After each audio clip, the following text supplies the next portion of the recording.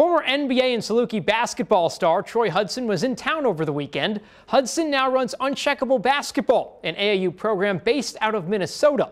He returned looking to give back and help grow the sport in Southern Illinois. Hudson has started a new partnership with longtime coach Charlie Jones. Jones was a former coach at John A. Logan and now runs the AAU Golden Eagles program here in Southern Illinois.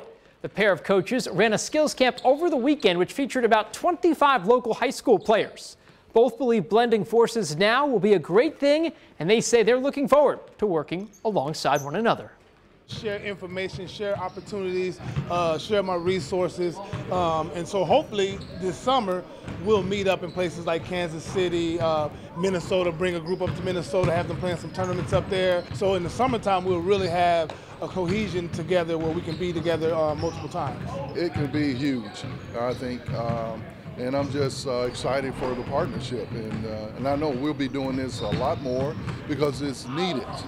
This will certainly not be the last visit from Hudson to Southern Illinois. He plans to stop by again midwinter to continue to build the program.